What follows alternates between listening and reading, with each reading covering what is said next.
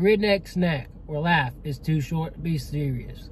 Today's just been my catch-up day for a couple places. I needed to just catch up on some reviews, have the time, and there's not many things to go out and review, so we're all good here. So, Chickenjoy. I've never had the regular Chickenjoy, which is interesting. I've had their chicken sandwiches.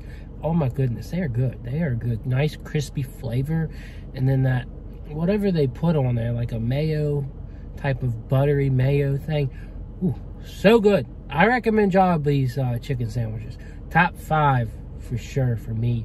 But I've never had their spaghetti either.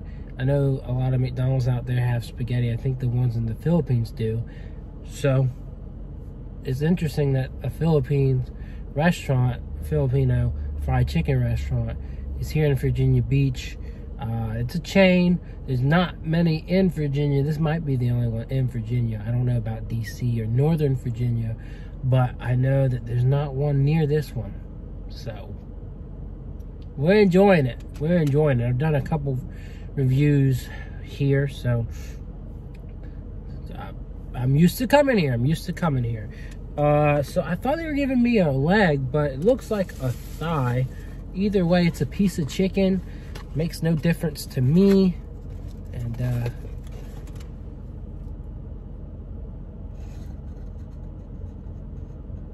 there you go.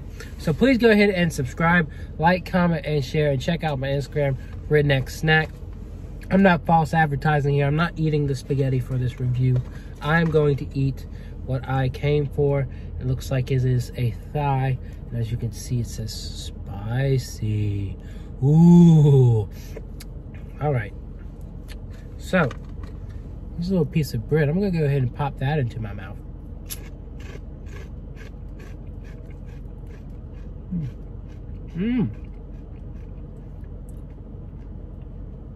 Okay, it's got a little bit of a kick. So here we go.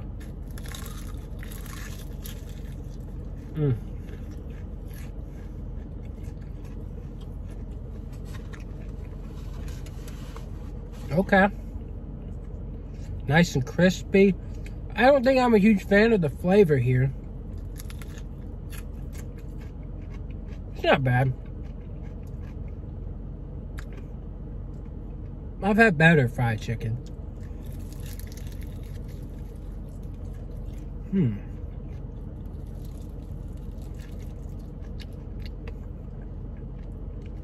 It's definitely piping hot, that's for sure. The chicken is nice, juicy, tender, and hot, fresh.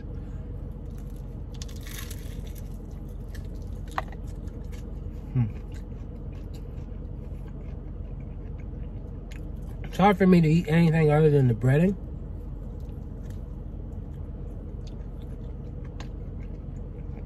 Just because the chicken is hot. But, I don't know.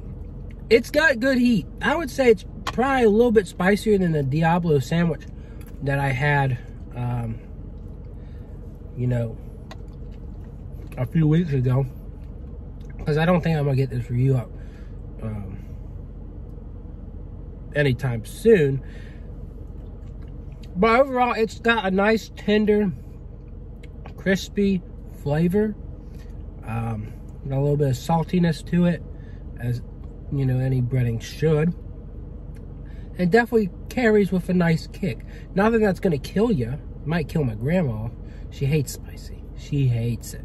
So, kind of does remind me, you know, how you go to Bojangles and or Popeyes, a lot of their chicken seems to have a bit of a kick. That's the kind of heat level I get here.